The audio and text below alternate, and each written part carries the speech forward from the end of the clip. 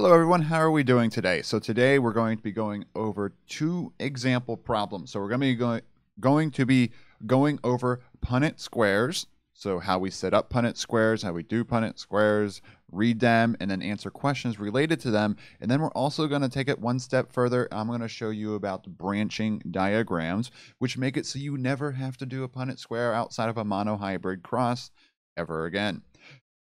All right, let's get into this and show you the tricks. So here, again, this is all based on Mendelian genetics. You can't really do these Punnett squares properly if it's not Mendelian.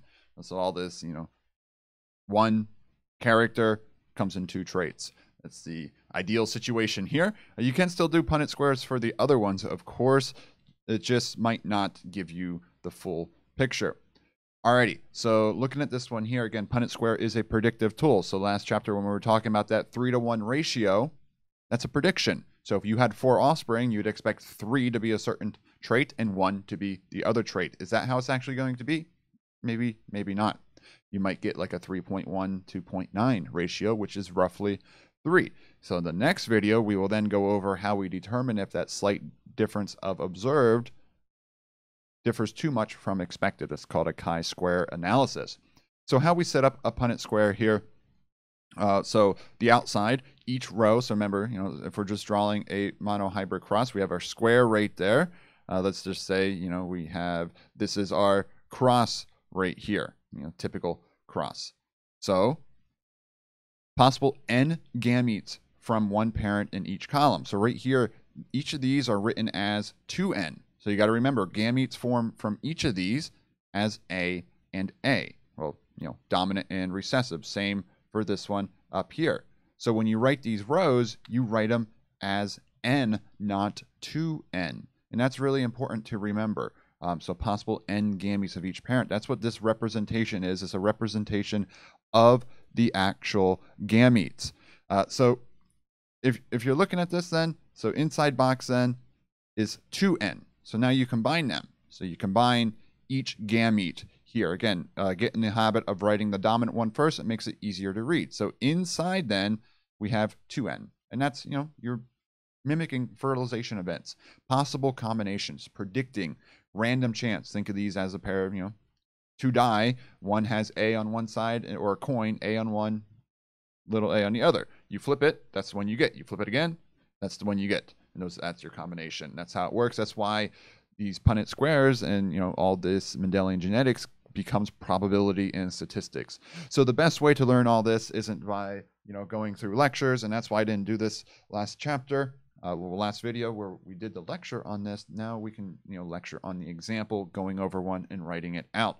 So made up a example here, and this is, sorts of things you'll find on exams, what and what not. So in Kelpies, the allele for green scales is dominant to that of turquoise scales. So start defining things in your problem right away as a tip for doing these. So the allele for green scales is dominant to turquoise scales. So scale color is the character coming in two traits, green and turquoise. You want to choose a similar letter to define these, similar notation. So let's choose green, G for green scales. So either the homozygous dominant or heterozygous leads to green scales. Is dominant to turquoise scales, so turquoise is recessive. Don't make the mistake of writing T for turquoise. You want to use, so G defines this character. So homozygous recessive, lowercase g defines turquoise, not T. Don't screw yourself up by doing that. And the allele for rounded flippers, so we're looking at two characters now. Second character is flipper shape. So the allele for round flippers is dominant to pointed. So let's use R. So homozygous dominant or heterozygous for round. And then pointed would be the recessive form or lowercase r. The genes for these two characters are located on separate chromosomes. We'll find out in future chapters why that's important, because we know they separate independently from each other. And you manage a colony of kelpies at Diagon Alley Aquarium. Let's just throw in a Harry Potter reference while we're here. So now here's the first question. So there are two questions for this one. And then, so if a green heterozygote, so green heterozygote, so you go up, and this is why defining everything up there makes it a lot easier to answer the questions then. So green heterozygote, we know, is that. Male, don't worry about the sex. yet is crossed with a turquoise female. Boom, boom. You look how easy that was. What are the expected genotypic and phenotypic ratios of their offspring? So we'll get to answering the question at the end, of course, but you want to look at that to make sure you're going to fill in everything properly. So now, always write out your cross. This will always get you points. So this is your cross, at least in my courses. And now write out your gamete. So again, that's your gamete separation. Pretty easy we're looking at a monohybrid cross. We're not looking at the flippers yet. So these are all the possible gametes. Remember, now you can have random combinations of all these. So how do we write this out? We do a monohybrid cross here. So n gametes on the top and bottom. You fill in your square. And then fill in the zygotes. So always write the dominant first. And then here's our result. So, pretty basic and simple, straightforward right here. So first question is, what are the expected genotypic ratios? So genotypic defines the different alleles. So one combination I find here are 2 heterozygotes. So 2 of those, and then 2 recessive ones.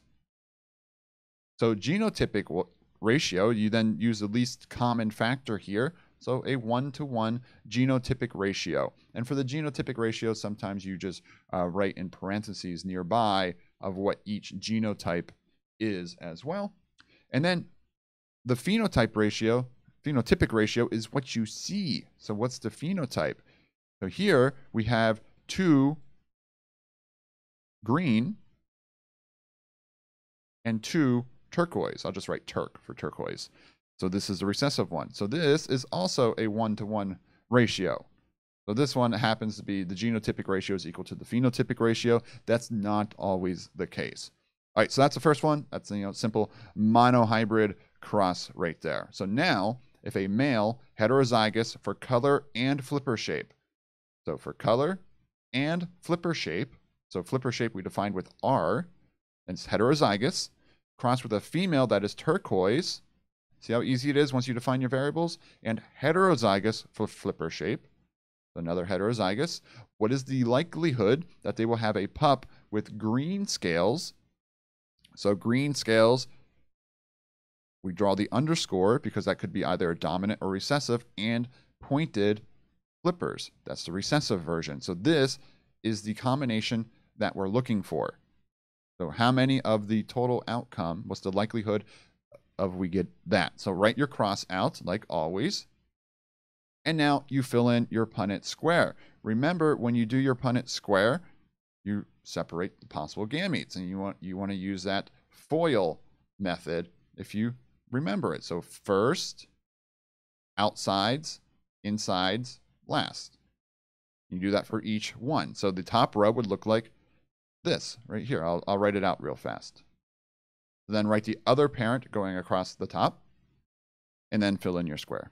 All right, so here's our square, and then you just fill this in like you're making the 2n. So remember, these are all n, and inside the squares are 2n.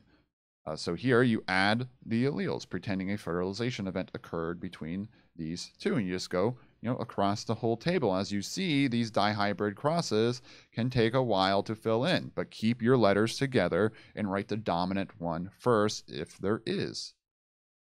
All right, so I'm going to finish filling this in real quick.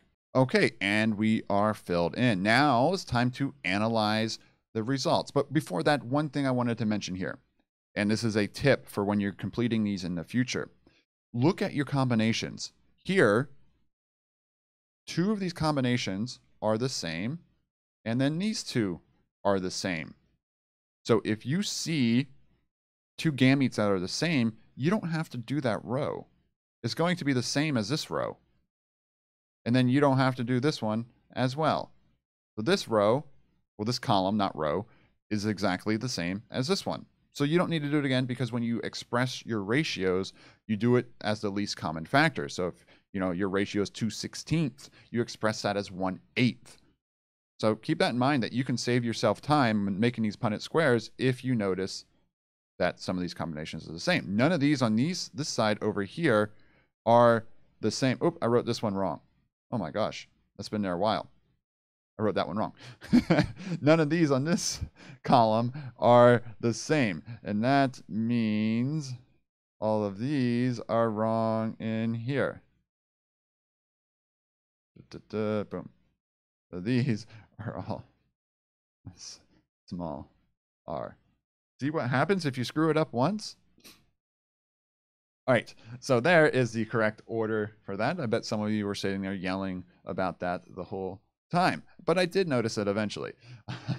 So yeah, if you do notice some of these gamete combinations are the same, you can go in and correct them as well. So as you can cross out the rows here and not have to do them. Now let's look at our question. So this is the combination that we're looking for. So first, let's look for homozygous recessive. And let's get a different color here. Oh, here's one. And here's one. I see two. So we're looking for little r right there. Now, which one of these are green?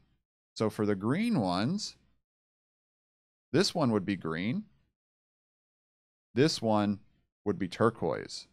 So this one down here would not be green. So we only have 1/8 of all the possibilities here. So for green and pointed, so 1/8 green pointed.